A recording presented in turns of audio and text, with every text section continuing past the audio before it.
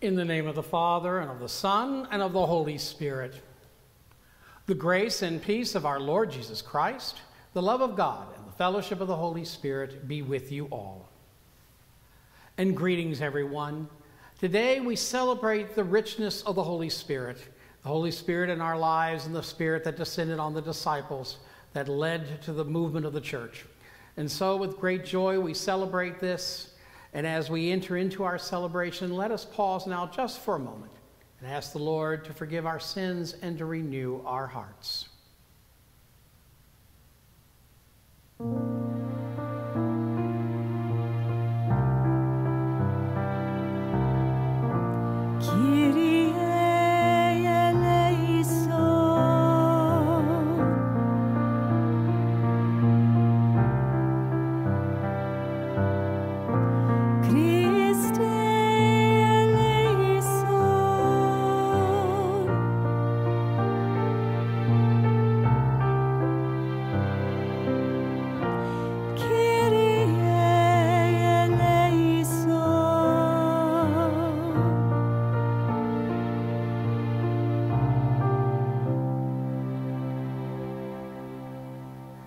And may Almighty God have mercy on us, forgive us our sins, and bring us to everlasting life.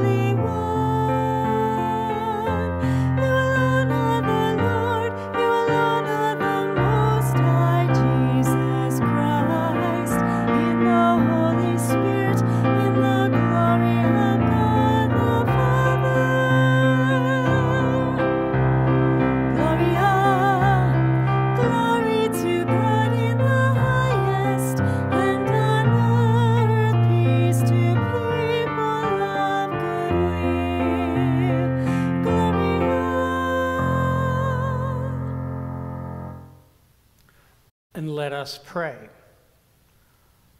O God, who by the mystery of today's great feast sanctify your whole church and every people and nation, pour out, we pray, the gifts of the Holy Spirit across the face of the earth, and with the divine grace that was at work when the gospel was first proclaimed, fill now more the hearts of believers through our Lord Jesus Christ, your Son, who lives and reigns with you in the unity of the Holy Spirit, one God, forever and ever.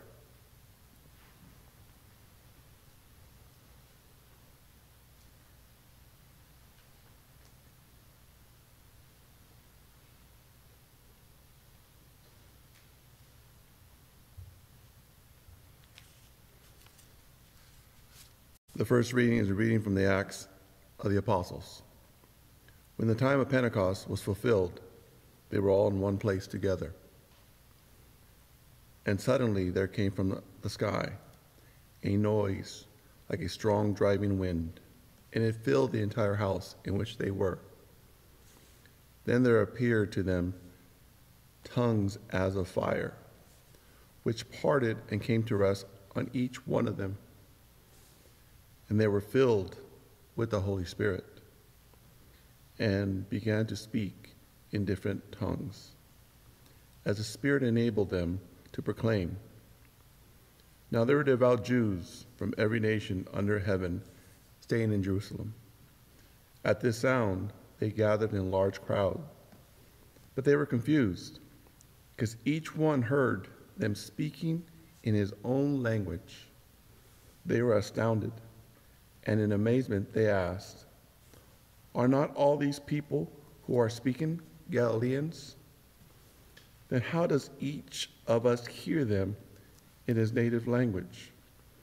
We are Parthians, Medes, Elamites, inhabitants of Mesopotamia, Judea and Cappadocia, Pontus and Asia, Phrygia and Pamphylia, Egypt and the districts of Libya near Cyrene, as well as travelers from Rome, both Jews and converts to Judaism, Cretans and Arabs. Yet we hear them speaking in our own tongues of the mighty acts of God." The word of the Lord.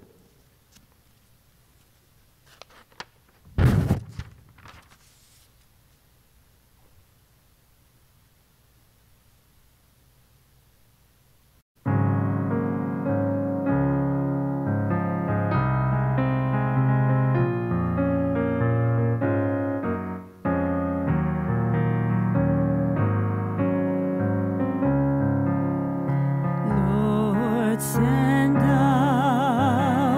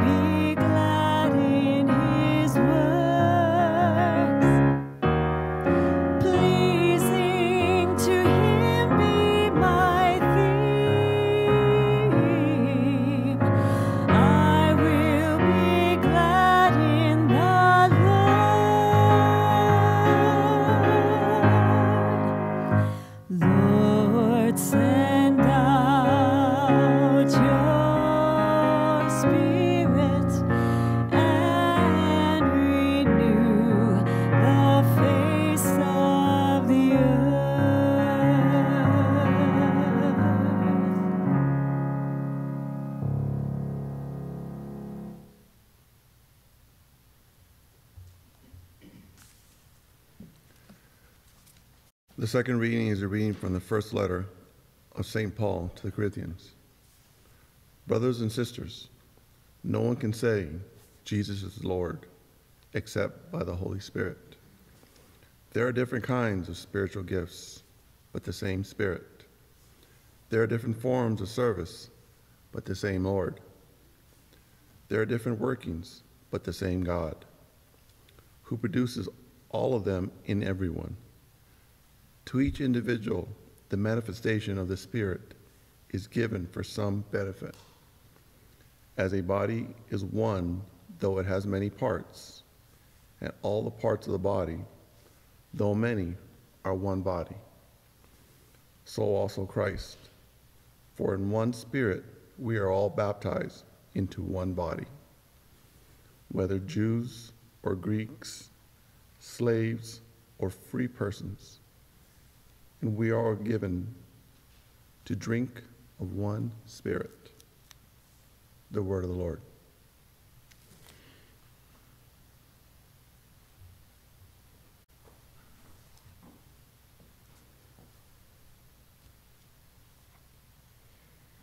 Come, O Holy Spirit, come, and from your celestial home shed a ray of light divine. Come, O Father of the poor, come, source of all our store, come within our bosom shine. You of comfort, who's the best, you the soul's most welcome guest, sweet refreshment here below. In our labor rest most sweet, grateful coolness in the heat, solace in the midst of woe. O most blessed light divine, shine within these hearts of yours, and our inmost being fill. Where you are not, we have not, nothing good in deed or thought, nothing free from taint of ill. Heal our wounds, our strength renew, on our dryness pour your dew. Wash the stains of guilt away, bend the stubborn heart and will, melt the frozen, warm the chill. Guide the steps that go astray, on the faithful who adore and confess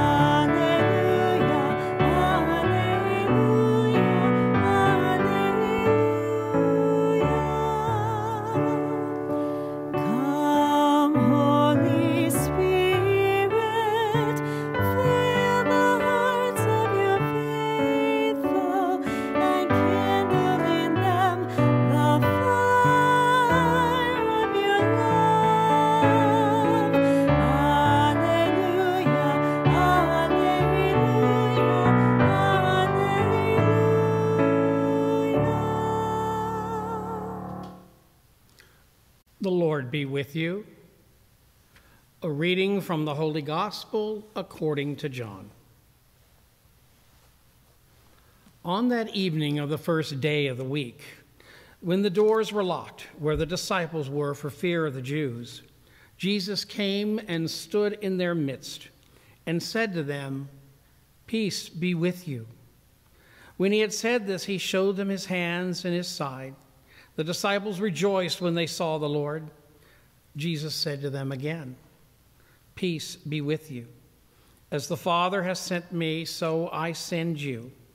And when he had said this, he breathed on them and said to them, "Receive the Holy Spirit. Whose sins you forgive are forgiven them, and whose sins you retain are retained." This is the gospel of the Lord. Good morning, everyone, wherever you may be, and I hope things are going well for you. Today, we're celebrating the Spirit itself, the Spirit that keeps us alive, that keeps us going, that builds confidence, that gives us hope and gives us strength. That was the Spirit that was described in today's gospel. Here we have a community locked in the doors, locked behind their shutters, afraid of the crowds and the mobs that were out there, and they probably had a very good reason to be afraid because the mobs regarded them as blasphemous and as evildoers, so they had a lot to be afraid of. But yet there's something about that Spirit that gave them the confidence to be able to do what they were able to do. They were able to walk out that door one step at a time. They were able to proclaim the truth and the hope that the gospel represented, and they were able to transform a world. That's the power of the Spirit. That's the power of what we're celebrating today, and that is the power of the Spirit also in our community as well. Ever since the beginning of Easter, we have seen that Spirit work in so many ways, in the kindness and the love of strangers, people caring for each other, people reaching out, people sharing the gospel in the way that they behaved with one another, being alive with each other, not just reading the gospel, not just talking about it, but we've been living it. And we've been forced to live it. And this reality has really allowed us to ask the questions, what are the true values in life that are most important to us right now? That's the working of the Holy Spirit. And that's what we're seeing. And that's what we're all about. This weekend, when the church in this diocese slowly begins its reopening process, it's the perfect time to celebrate the Holy Spirit. We couldn't have asked for a better weekend to do this, no matter how hot it is outside. But it is a call. It is the Spirit inviting us one step at a time to move into this brave new world that we're having to deal with, and trusting that the Holy Spirit is walking with us and guiding us through all of this. It's going to allow us to reconnect with our world in a new way, not the same way it was. Do we really want to go back to the same way it was? But the Spirit is inviting us to connect with each other in a new way, to proclaim the gospel perhaps in a new way, to be a witness to God's love in a new way. Sometimes change is hard. We don't like change. We're very comfortable with that. But the Spirit always invites us to change. It always encourages us to move to the next step, sometimes screaming and hollering, sometimes in great celebration.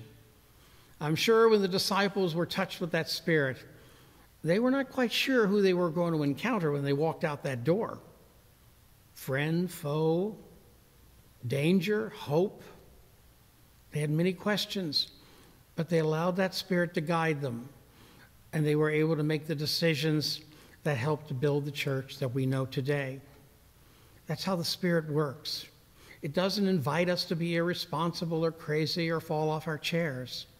The Spirit is something that's very quiet in our hearts. It's the Spirit that informs us, that lets us be settled inside, that allows us to make those decisions in life that are truly fruitful, that are truly hopeful, and that are truly spiritual in nature. That's what we celebrate this day. We have many symbols of the Spirit, the flames, the tongues of fire, many things. But ultimately, it was about an awakening, a new realization, a new reality that a new world was emerging. and that these disciples helped us to walk through that transition, just as we're going through transition today. That's what the Spirit does. The Spirit always invites us to go to another stage. It never lets us sit on our laurels for long, no matter how much we want to stay there. It always invites us to do something new and to be new witnesses to Christ's love in the world. Sometimes it's very complicated things we're invited to do. Sometimes it's just a very simple thing. Something as simple maybe as a mask. Who knows? But that's how the Spirit moves. And that's the reason we're celebrating that this day. So as we continue our celebration, we need to give thanks to the Spirit in our lives. We must trust the word of that Spirit in our hearts. We must listen to it carefully. Let it open our minds and our hearts, because it's the one voice we really can trust. Listen to it. Let that Spirit guide you, and let that Spirit invite you into the next stage of life. Let us continue our prayer.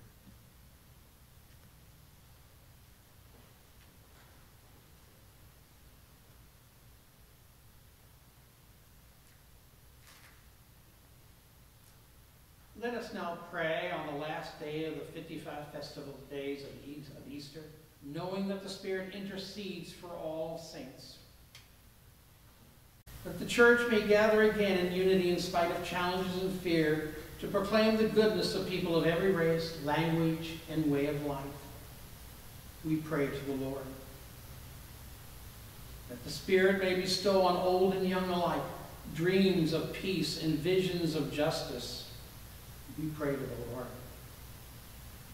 That God's Spirit may breathe new life of hope into those deprived of their freedom, of food, or of their human dignity. We pray to the Lord. That the Holy Spirit will continue to strengthen our frontline warriors against this COVID virus, that they may persevere with our support of love and prayers. We pray to the Lord. That those families suffering from the loss of a loved one to the pandemic, that they may feel God's Spirit of compassion and love at this time of loss and fear. We pray to the Lord. We'd now like to take a moment during which we invite every one of you at the same time to say aloud the names of those persons you would like to remember in prayer. For all of these people, we pray to the Lord. For those in our book of life, the children listed in our book of innocence, for those who died this past week, and especially for Martha Reiner, and the intentions of our parish family and those who are suffering this season, we pray to the Lord. For all the intentions on our Wailing Wall, those remembered on our wall of remembrance at the Labyrinth, and for all of the spiritual and material needs of our parish community and its members, along with all those prayers that are in the deep recesses of our hearts, we pray to the Lord. As we slowly reunite, we are reminded of the power of the Holy Spirit that reunited a fearful community in Jerusalem. Empowered by that Spirit, they went forth and proclaimed the good news of God's love. May that same Holy Spirit inspire and embolden us with our challenges to be true witnesses to God's love through all we say and do. We ask this through Christ our Lord.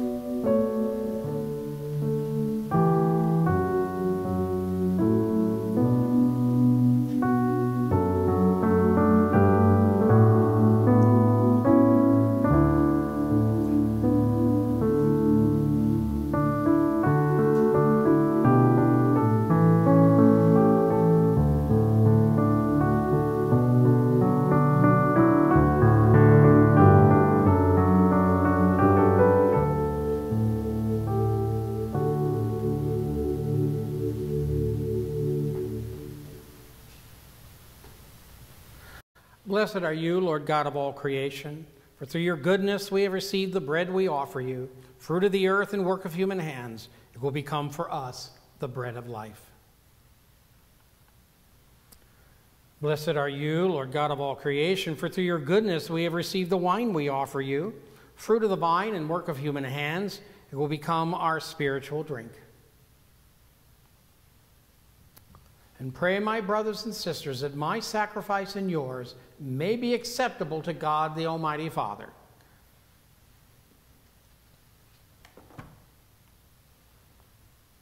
And let us pray.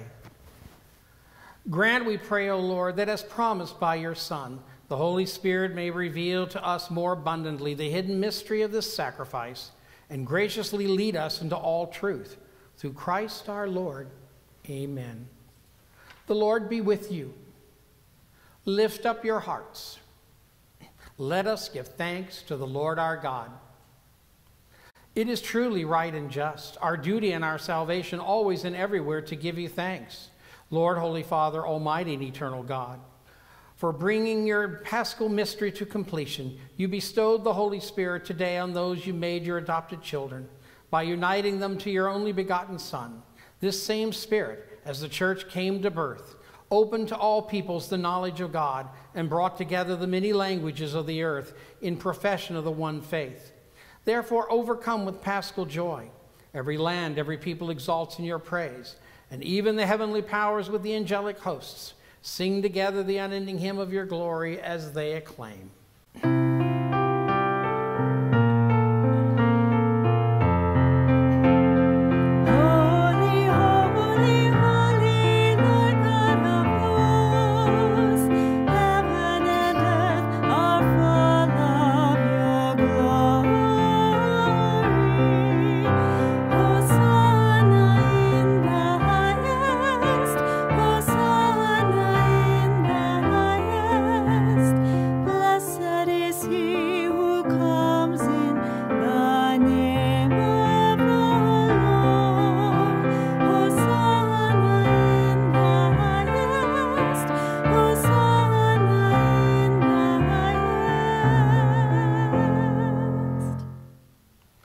You are indeed holy, O Lord, and all you have created rightly gives you praise. For through your Son, our Lord Jesus Christ, by the power and the working of the Holy Spirit, you give life to all things and you make them holy, and you never cease to gather a people to yourself, so that from the rising of the sun to its setting, a perfect offering may be made to your name. Therefore, O Lord, we humbly implore you by the same Spirit, graciously make holy these gifts we have brought to you for consecration, that they may become the body and blood of your Son, our Lord Jesus Christ, at whose command we celebrate these mysteries. For on the night he was betrayed, he himself took bread, and giving you thanks, he said the blessing, broke the bread, gave it to his disciples, saying, "Take this, all of you, and eat of it, for this is my body, which will be given up for you."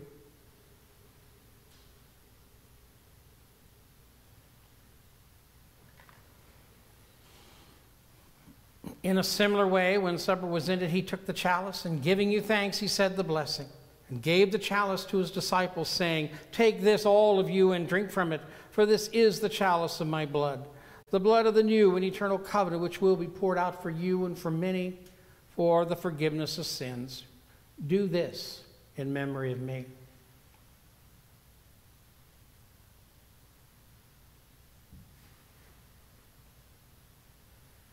The mystery of faith. When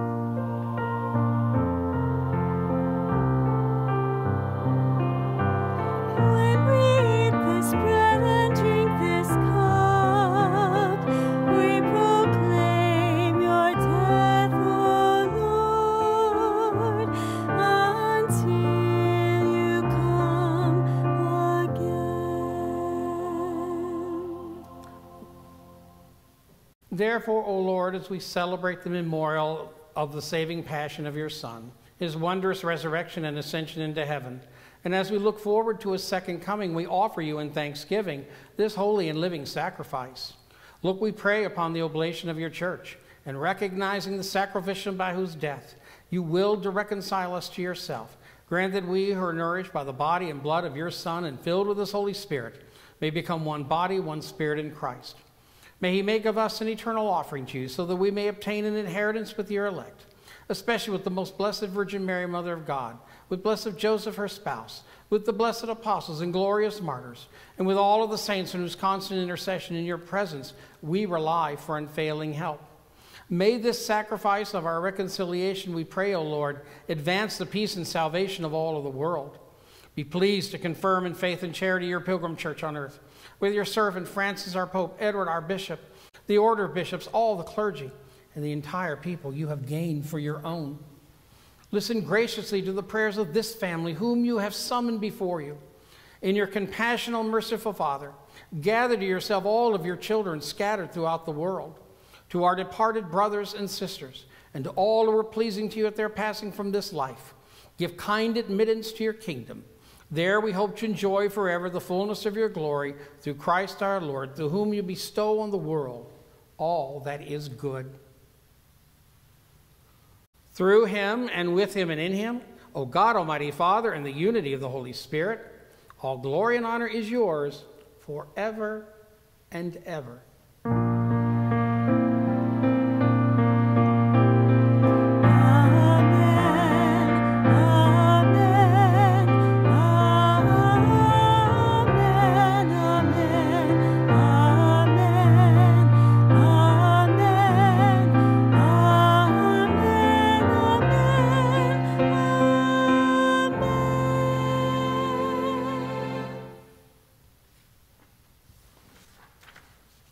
And now let us join together in that prayer that Jesus taught us.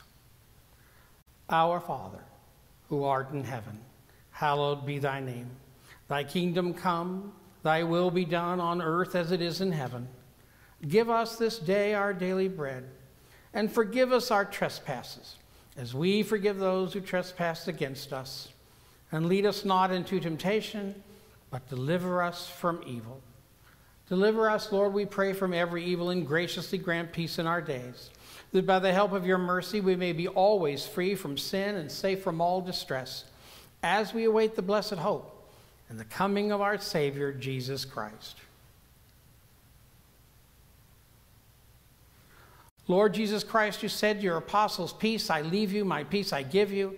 Look not on our sins, but on the faith of your church, and graciously grant her peace and unity in accordance with your will, who live and reign forever and ever.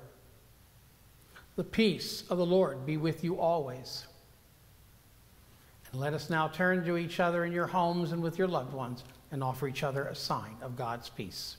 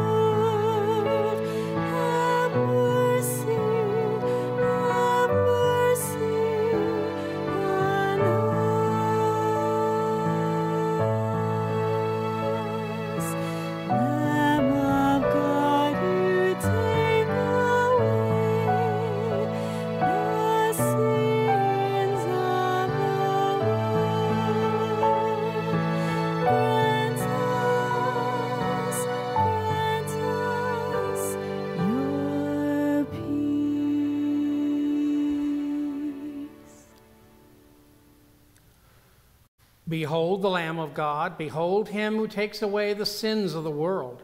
Blessed are those called to the supper of the Lamb.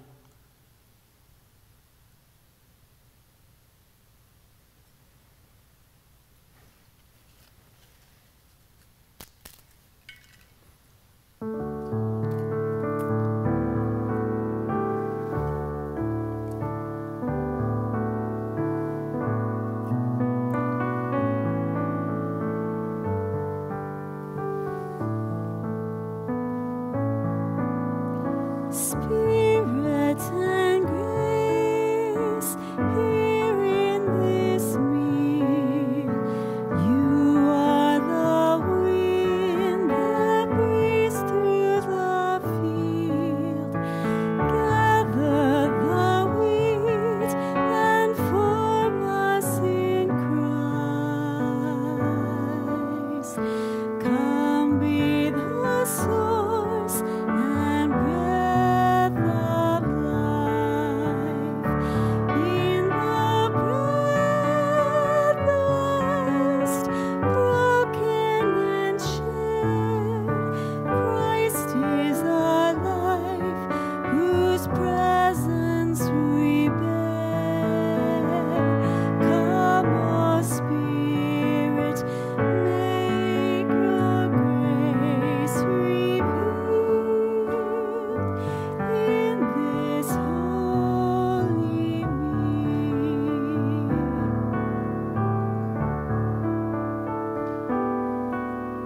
Spirit and grace, here in this meal, you are the life that flows through the vine.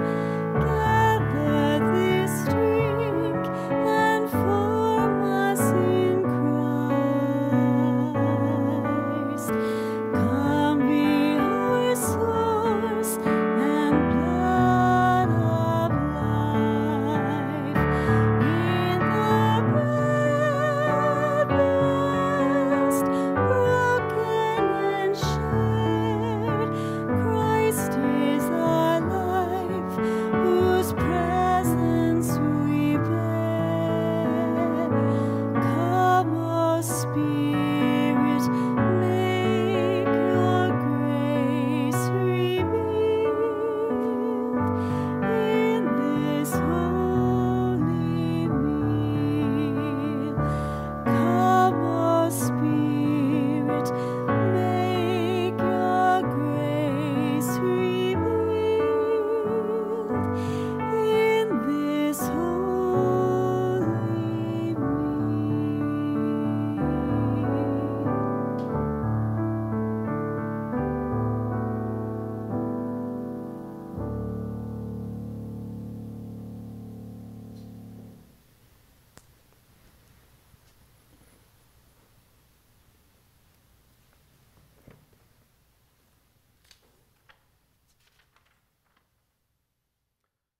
And let us pray. O God, who bestow heavenly gifts upon your church, safeguard, we pray, the grace you have given, that the gift of the Holy Spirit poured upon her may retain all its force, and that this spiritual food may gain her abundance of eternal redemption through Christ our Lord. Just a few announcements for you. First of all, this Mass will be posted around 4 o'clock on Saturday. And again, for those of you who will not be attending our newly started Masses outside in the back of the church, we offer this Mass for you to watch.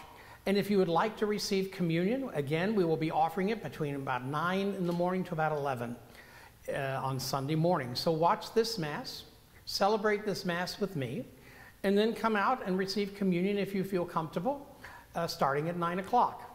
For those of you who are planning to go to our celebrations, it's going to be warm, as we all know. Make sure you bring a hat, bring something comfortable, and wear light clothes. Water, we will also try to provide some as well for those who might need some. And hopefully you can join us. If you have registered, then please join us, but do not come over unless you have made a reservation to come forward. This is for your safety and for the safety of everyone. If you do come for communion, make sure you wear a mask. We will be waiting for you and ready to celebrate the sacrament with you when you arrive. The Lord be with you, and may Almighty God bless you, Father, Son, and Holy Spirit. Our Mass is ended. Let us now go in peace to love and to serve the Lord.